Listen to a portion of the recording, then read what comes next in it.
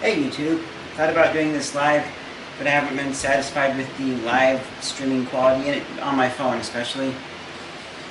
Don't have a way to use my computer. It's Food Month. Airborne Death has been done. If you haven't seen that, yeah, that's pretty much done. I mean, there's still some stuff to do, like the competition that it's going to be entered in, stuff like that. Now to have a pizza crust. So yeah, I'm doing a little food video because I figured I would document some of this process. This is just something I've never tried before. So, it's going to be. You're good. You're good. Yeah, you're good. Don't worry. No worries. People are going to be coming in and out of this all the time, so there's no worries. And really, I'm not worried about anybody. It's just going to happen. That's what happens when you're recording unplanned, just kind of, hey, doing a video kind of a thing. So, anyways, yeah, this pizza crust would look a little bit nicer if it weren't for the fact that we don't have a white flour, and so I can't, what's the word? I can't get it tossed out. This is a crust from Lucy's Pizzeria. They go for $2, any size. It's 12-inch small. Or no, sorry, I think 12-inch small, 15-inch medium, or this right here, which is an 18-inch large, but our pizza stone is 15 inches and it's been rolled out. What I'm going to do here, because it's been sitting out for just a little bit, I had to roll it out and really finesse it. I'm just going to, no more than that. I'm just going to put a little bit of oil on the top of the crust. Here's some extra virgin olive oil. Make sure that it's, those holes keep coming up, and it's so stupid. I'm going to smooth them out, I'm going to get them gone, and then I am a hole in your pizza crust. Go away. Bothers me. Okay. I'm just going to have to accept it, and if you have to eat it with a fork, you have to eat it with a fork. So, I'm going to take the oil off my hands really quickly.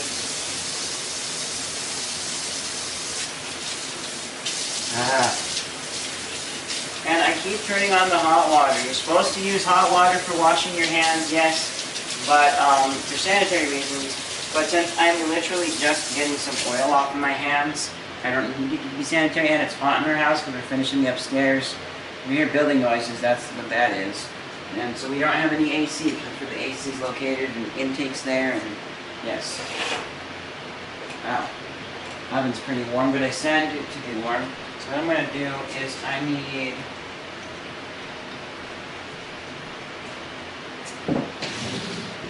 this right here, because I can't mount this little grinder here. And the reason that I have, man, I wish I had a cameraman. I'm going to just temporarily, and this is supposed to be quick and dirty, so don't expect a whole lot of editing on this. I do have plans to do better episodes in the future, actual cameraman, maybe 2 cameras if I can, try and capture different angles, and that's right, that one there isn't thick enough. So that's why we come back and we just layer it with the kitchen towel. This is just a back to basics hand-powered grinder for wheat and other stuff like that. And just put some stuff on the other end for a little bit of weight. I'm not doing it to be super weighted down, but I'm just trying to take cornmeal right here, and I'm just trying to get that to be a little bit finer. It's going to be my spread on the bottom so that the pizza doesn't stick. And also because I'm trying to use the stone like you're supposed to, where instead of like, a pizza pan, you put the pizza on and throw it in the oven, you actually get the stone warm and then you toss the pizza on from the pizza peel. That's how expensive pizza parlors do it. That's how Lucy's does it. That's how they've got, they have have the bottom of the oven is literally a giant pizza stone. The thing that's good about this is it's good for really small amounts, whereas we do have some bigger grinders that I don't know if they do cornmeal, but they definitely do wheat. If we use them to grind up and make bread. They're called whisper mills. I don't know why they're called whisper mills because they're pretty loud. It's like a jet engine starting up and shutting down. But they do get wheat really fine, and we use whole wheat. And whole wheat makes too much gluten sticking together with the Lucy's crust, which is white wheat. And so, okay, there we go. I'm gonna go ahead and zoom back out. There we have our much finer cornmeal grind. So I am literally just gonna take and pour the cornmeal onto here. Just pour all of that little, maybe a tablespoon or so. That I did. To come over with our crust, which you guys can't see this detail, but the bottom is a little bit brown looking in spots. That's because I used whole wheat flour as the thing to make it so that it doesn't stick. And that I had plenty of oil down too. And ow, this is hot pan. You can really spread this around as best I can. And carefully transfer this over. Put it on here. Let's pull it out again. That hole.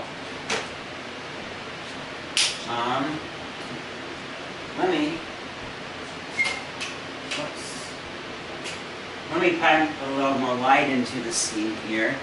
This is just the house lights.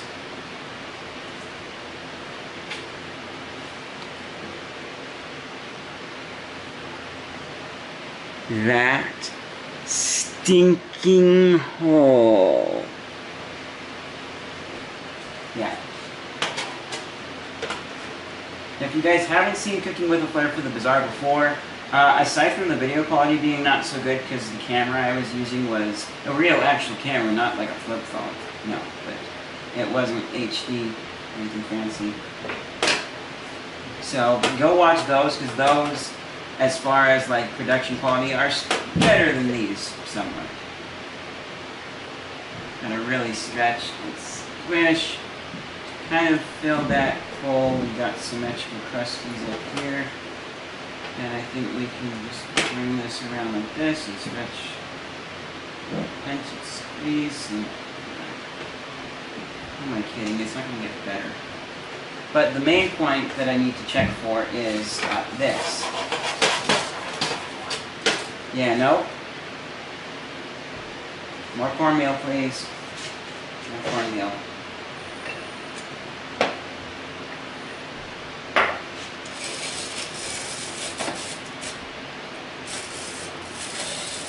So yeah, this pizza's got a unique thing that I'm going to be doing to it. So yeah, come on, come on.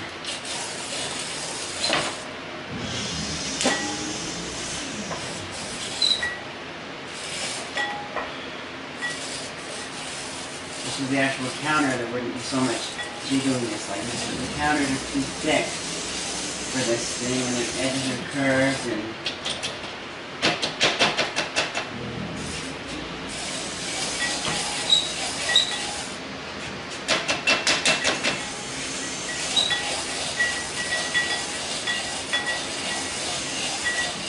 got it.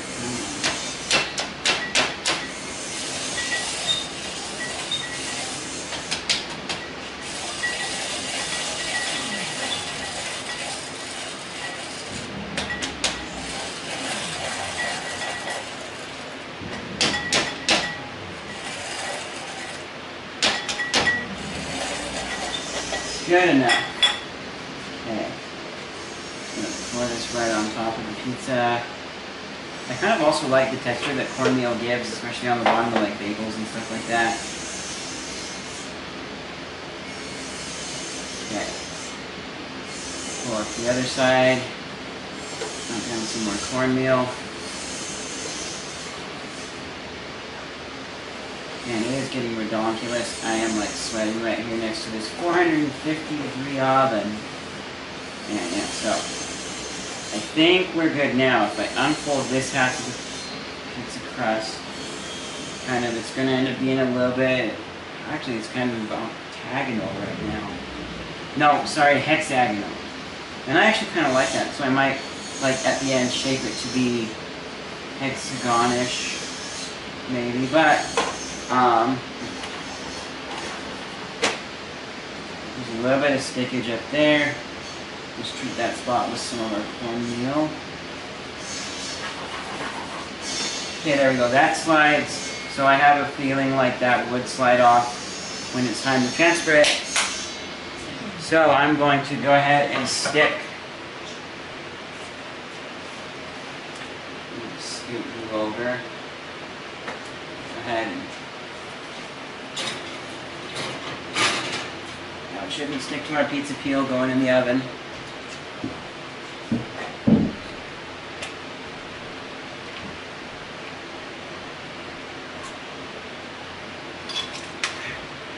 Way hot. Okay. So that is good. Let's go ahead and put toppings on it. Throw her in the oven. Okay. Got cheese here. This is Cache Valley Creamery, not sponsored, but string cheese, low moisture, dark skim milk. So not the best cheese, but there was some on sale, and I've never had them before, so I decided to try them. And they're actually cheese that I ended up liking. So, and they didn't have any shredded, so we're just gonna have to shred up these strings of cheese. Let's put that over here. And grab our cheese. So you can come here, just wait. Yeah, there's gonna be people coming in and out of the kitchen the whole time. Anytime I'm live in a public space, I'm not expecting it to be like perfect filming, nobody in there. Unless I say, hey everybody, I'm filming, stay out of this room. I did not say that to anybody, so yeah. Well, when I first came in, I thought you were talking to me. Nope. And it helps if you just keep on doing the video and don't say anything. Using our Pistachio and grind cheese. This is an all-in-one that's actually really good and does everything good. I think there's maybe some features like blade design is different on like a Ninja, but other than that, this is an all-in-one that does it really good, and I like it. In fact, back in culinary school, one of the substitute teachers had the original Bosch mixer from, I don't know, at this point in time now, if it's still working, at least 20 plus years ago. Still working back then, probably still working today with the performance of it. 40 years, at least. Wow, yeah, 40 years. Never combine upstairs construction, no AC, plus trying to make a masterpiece. We do actually have a small heater in the front room for just the front room because it never got really good cooling up there anyways. And that is specifically, but right now I've got that one turned on to the max, coldest it will go, which is 60 degrees. And then I got two other fans blowing the air this way, so it's kind of sort of helping, kind of sort of not. Okay, in a minute here I'm going to have to restart my recording. You know, it wasn't perfect, but at culinary school we had a really cool system in one room where like there were these cameras and stuff and they were monitoring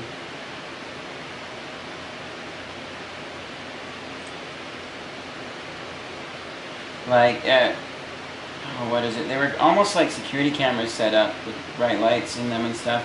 But the big thing about it was looking for where the most action was, you know, in 4 different sections. Oh, all of a sudden there's a lot of action over here. He's probably chopping up onions on the cutting board. Let's zoom in on that. Let's show that one as our main camera.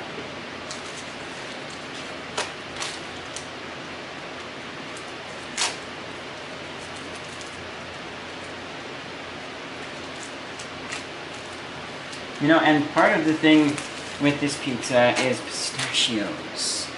You heard me right, pistachios. And interestingly, I had my mom pick the cheapest, which I was expecting to be the shelled pistachios, because they're, if you just look at the price, they are cheaper in bulk at Winco. But then my mom pointed out that you have to throw half of it away because of the shell, so it's probably cheaper to buy the shelled pistachios. I'm gonna have to test that one out, because you gotta also realize too that you're also paying for the work of the people or the machines to shell it. So I don't know, but we'll have to see if it is cheaper per pound or not. Then there's like, I don't know, at the dollar store you can get 0.3 ounces of pistachios for $1. Pistachios are expensive. Let's see how much cheese this gives us.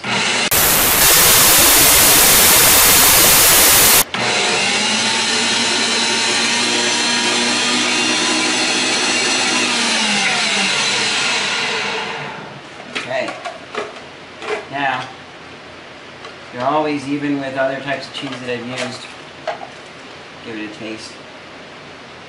Yeah. I like how there's a slight saltiness to it. There always ends up being like these little, I don't know, logs of cheese rolling around at the top. You just shake those off into the rest of the cheese there.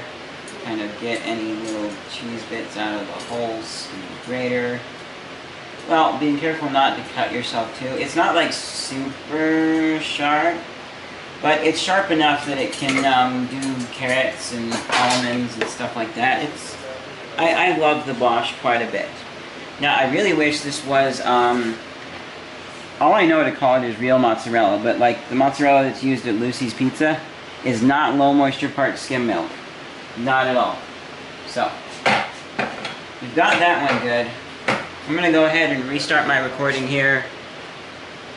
So, I don't know. I'll keep going. I just need to really watch my time so it doesn't all of a sudden just stop recording and I'm still cooking. And then, oh no, we missed part of it. You know, I realized too, even if the crust does become a little bit more dry on top, our sauce is going to fix that up right away.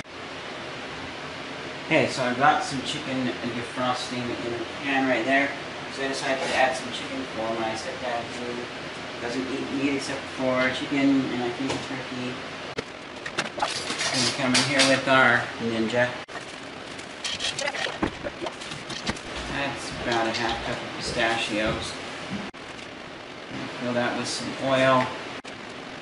Looks like we're just over 3/4, but keep in mind the pistachios are there, making it fill a little more. I'm gonna grab some garlic out of the fridge. Oh, nice cold fridge. Nice big clove of garlic right there. I wish it was a little bit bigger, but hey, whatever. Go ahead and plop that in.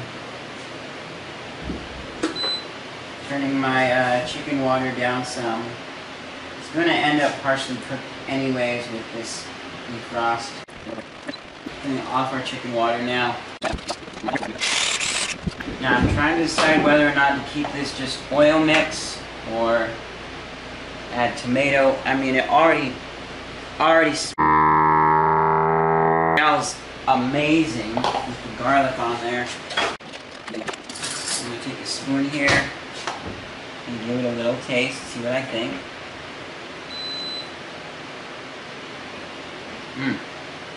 That's good.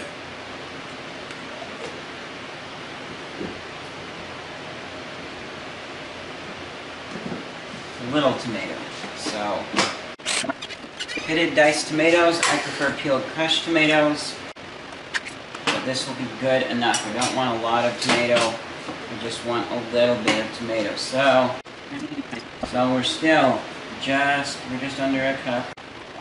I'm going to say maybe a quarter cup of tomato, approximately. So it's able to, you know, really do a number and actually puree this thing. Give it another taste. I can double dip because I'm making for home. Shh, don't tell anyone.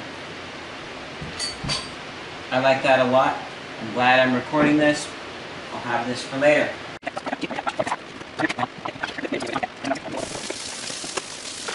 Meat cutting board. Cow in the corner. It's a meat cutting board. We're back. I just had to delete some stuff off of my camera. This is not the best method, but we'll be able to save this. Grab myself a knife. Cut some strips of chicken off. It's still raw in the center. Oh yeah, there's still a little bit of frozen part, which is perfect. Okay, chicken is cut up. I should really do like a head-mounted camera, almost like GoPro, but maybe mount that on my head somehow. I don't normally use small pan, but I'm going to. Get it warming up on 5. I want just a little bit of oil in the bottom of the pan. Good old extra virgin olive oil. Come with a little bit of Himalayan pink salt. I did 10 grinds of that stuff. I don't know, teaspoon or so. And that's pepper.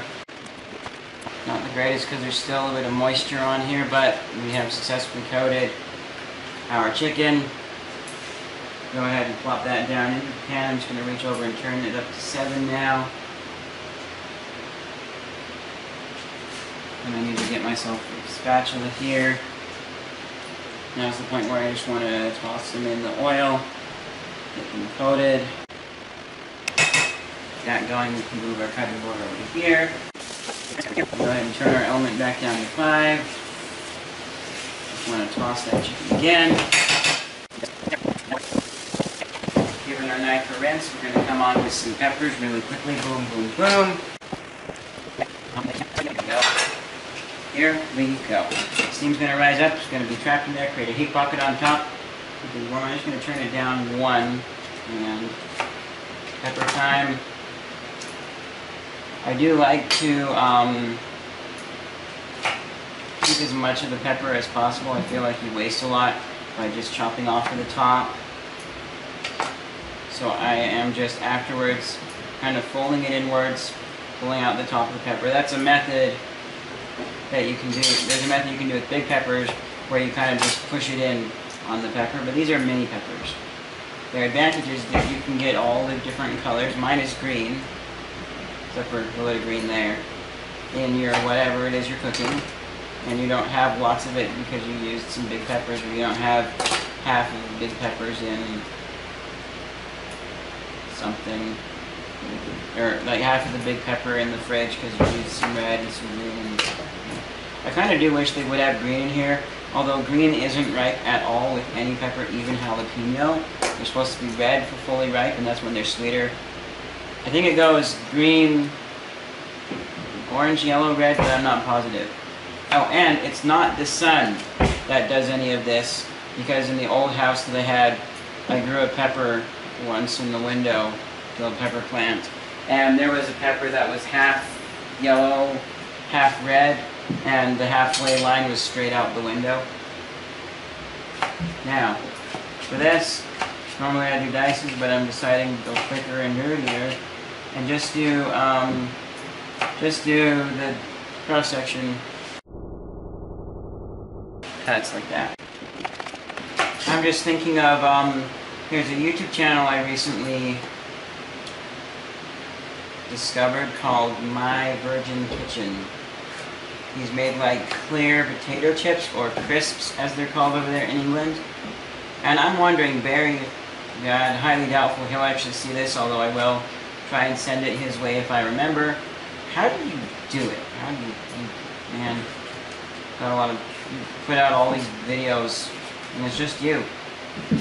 Spends a lot of extra time on them, but I've got a lot of stuff on my hands right now too. A lot of projects. I'm thinking about turning down the YouTube channel so I can finish up a book that I've been working on for years that I haven't touched in a while. I don't know, we'll see. We will see.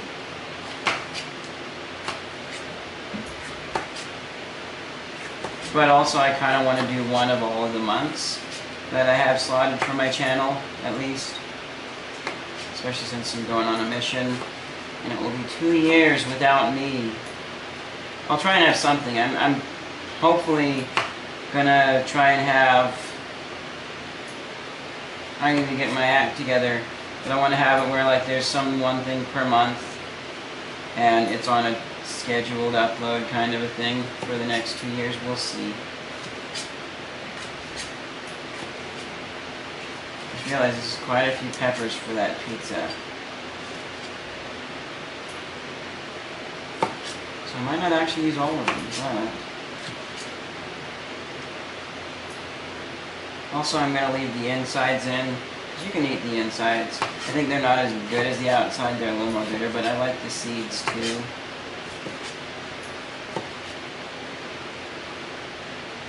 Okay. So there's our peppers. I don't know. We'll grab both of these, we'll see. We'll see how much I actually use. Yeah, we will see how much these I actually use. And then, you know, I can, like, freeze the... That's the thing I should do, like, is just dice a bunch of peppers and then freeze them. Whereas right now what we do is we buy a big bag of peppers and then we just freeze them right away so that they will last longer than, you know, because they go moldy before we use them all just in the fridge. Let's give our chicken a little check here. Oh yeah, that is nice looking chicken to me. You guys should see some of the chicken. Basically now what we want to do is just let the excess moisture cook off of that chicken. I like a slightly drier chicken than some people do. Red onion. You know I'm not going to use all of this. I'll probably use like half of this red onion or so. I'm just going to take the peels off over here. You guys see that little barcode right there on the... It's always usually you get up there and then you're like, item lookup. Search by name because I don't know the number. Red, R-E-D, red onion right there. Weigh your onions. But with this you can actually scan this. I did it today and it worked and it said weigh your items. And then it did actually, like, the name of the item and the receipt was red onions. But yeah. If you haven't had a red onion, I encourage you to give it a try. Red onions are a little bit sweeter. Not as sweet as Walla Walla sweet onions, but you have to get actual Walla Walla sweets from Walla Walla. It's the dirt. So now what I'm going to do, actually I'm going to come next, and I'm just going to carefully, not all the way, but chop off most of the rooty section of the onion. And put that piece up there. I'm going to take this back here. I'm just giving it a quick rinse off in the sink so I don't have any more sections of onion that I don't want in my food. And then for this, I need to get my knife too because it's got onion peel on it. For this, I want some like strips of onion, but I'm thinking not like full length strips. So I'm going to do like I normally would do for your onion dice. Go back there and carefully get some of these sections that I feel are a tad big. They're falling apart on me now. Now what I'm going to do is then I'm just going to go in half, like that. And then I will finish off the other half by just saying goodbye roots. Going clean through where my lines were originally and finishing off any cuts. Now those ends are going to be a little more stuck together, but onions, we're good onions now. Now, pepperoni on half of the pizza. We got this big pep here, but I think I'm going to do small pep. I'm going to do some small pep. So let's do some small pep.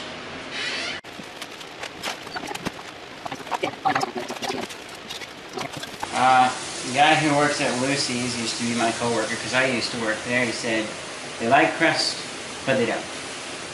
And that basically means you really want to get your sauce kind of right up to the edge, leaving less than you would think for crust. And it also does kind of sort of bubble up and do magic. So there is our pistachio garlic sauce. Oh, cheese. So cheese goes down first. If you don't know where the cheese goes on the pizza which order, then just don't pay enough attention to pizza. Not necessarily a bad thing, but it means that you just don't pay attention. That's me. I Yep. always forget. Does it go over the toppings or under the toppings? Always under the toppings. I mean, sometimes over, and you would get slight advantage, like if your toppings might want to fall off, you know, then you add layer of cheese on top and underneath, and then it kind of sticks it together. A little bit better, but I can use all this cheese.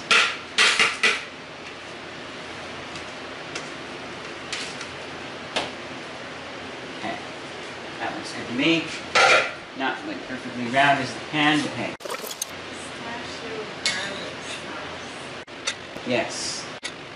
Okay, there is our chicken. Just before I get too ahead of myself, should make sure that this is still. It's going to be a little bit slimy. Not like it's supposed to, but whatever. We'll find a way to make this work. We'll get it. Okay. Then, and for some reason this pack doesn't have a slot. I hate it when pet packs are like this. It doesn't help anyone. Oh, it's still even sealed below the zipper. Thank you, Hormel. But no, really, they're good company. I love the pepperoni. And doesn't have this issue with like 99% of their packages. So, this pep's a little bit oily, but it's been warm in the house. And so that's what happens when your pep gets warm. It's not bad. It's just going to be a little bit oilier right off the bat. Pep with crackers is always good too.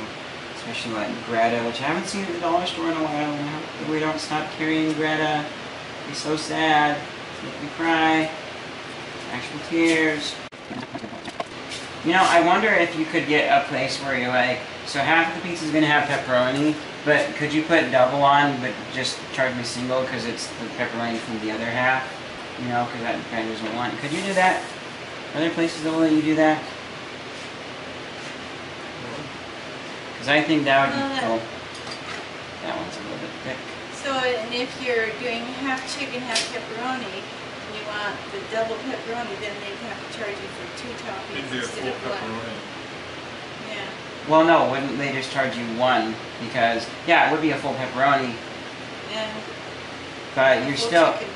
yeah, you're still paying for them though. Right. So it would be, because I mean, if you do half and half, they still charge you for the chicken and the pepperoni, and they only put it on half, I think. Or do they? I thought they just charged you for 1 topping, and half of it's pepperoni. I wish they would, yeah. But also there are different prices for the toppings though. I think pepperoni's cheaper than chicken. That looks good enough on our peppers. Let's do a little bit of red onion quickly. Not that chunky. These are thick peppers. Yeah, I could have been a little bit more fine with them. Kind of sort of quick and dirty. Just a little more onion on this part right here. Okay, I'm going to say that is good. Cut to putting it in the oven. It's oven time for our pizza. It's at 450. I just decided to do 450. I don't know what they do at Lucy's, but I do know that like Love at 425 is take and bake. But I don't know, 450 good enough. I will turn it down to 425. It's still going to be hot, but that's okay. I was able to get the pizza to slide again using normal full-size cornmeal. And I worked it underneath the pizza. Like, I lifted up the edge and sprinkled it under. And I worked it under using this thing right here. Which, I'll tell you about it in just a second. As soon as I get this pie in the oven. Okay, that's good enough for me. I'm satisfied. It's oven time. My masterpiece is going in to our blistering hot 450-degree oven. Okay, come on, pie. Yeah, we did it. Miracle of miracles. It worked. We did it. Boy, if Chad, that's the guy who worked at Lucy's, if Chad and the boys could see me now. Oh. Okay. Okay. Slide that back in. I'm going to quickly grab some tongs and rescue those toppings. Boom, good enough for me, good enough for you. Set a timer and come back. So I have my timer set for 15 minutes. We're going to check this. Looking really good here. I am going to do another 5 minutes. Just give those toppings a little extra time to cook down. We'll go from there. Right, it's been 5 minutes. Let us see what our status is. Yeah, the veggies are feeling soft. That looks good. I'm going to call it. I'm going to say the oven can go off. We are going to pull this puppy out of the oven. Bring it up onto our counter here. Let's do it. Good enough. Good enough. Good enough. Good enough. And nice part is it's not sticking. We got a lovely crust on the outside here. Probably a little bit much on toppings for this like size and kind of the crust thickness, but hey, hey, hey, hey! There's the pizza wheel. I'm just going to use this little pizza wheelie because I cannot find the big pizza wheelie. Mom found the big pizza wheelie. So over here it does not have pepperoni. Yep, here's something to help serve it with. Actually, this is interesting. So, Dad, this is my stepfather. Do you know what this is? Just looks like an elongated spatula. Yeah, it does look like a cake spatula. So here's what it actually is. A long time ago, we were trying to get a lawnmower sharpened on the blades again, and we got the chain replaced from Cutler's, but they couldn't sharpen the blades because it's the one that goes like this, turbine or whatever you call it, instead of around on the bottom. It's better for your grass, cuts better. So we found this nice elderly gentleman who was willing to do the sharpening for us, and you know, we paid him just a little bit, but it was kind of pro bono. Along with helping us with that and whatnot, he gave us this, and this is a never ever used, not even once, rocket propellant stir stick. Oh. So it definitely good for spreading on cake and holding up in the kitchen, if it can stir rocket propellant. So, and cool. Yeah, that's what I used to slide the extra cornmeal underneath so that it would slide off, and yeah. Well, it's pretty. The colors are still vibrant. Mm-hmm.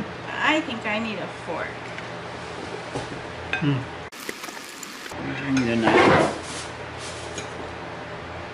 This is why if I actually set utensils, because it needs it, I set everything. And nobody ever has to get up. So I will say right off the bat, kind of picky about my cheese and whatnot, and this cheese, let me try some now. Tastes fine, but the smell, don't like the smell. Same thing with raw meat. Oh, drugs. But it tastes yummy. Hamburger. Chicken. There's a lot of cornmeal under there. I can taste it.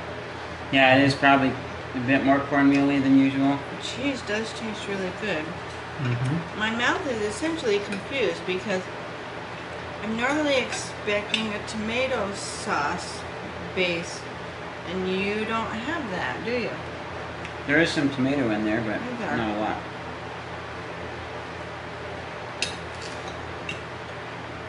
You said it's pistachio garlic Yep. sauce?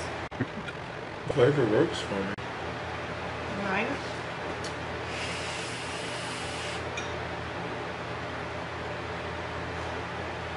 It's not blend well.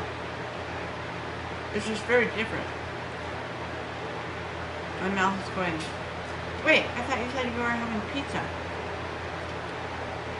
It's good.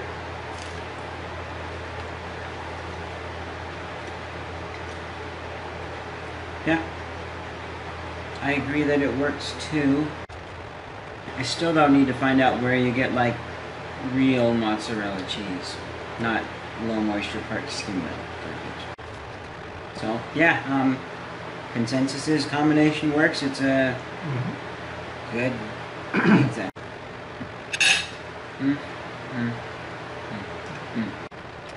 Thank you guys so much for watching. If it feels like this video could use a little bit of editing to shorten it, it probably could. I was just probably being quick and dirty. if I don't get around to editing it, because it needs to be released this month. But yeah, check out, there's other episodes of Cooking with Flair on here, other food things I've done, a lot of other great stuff. Short film coming out. See you guys in whatever.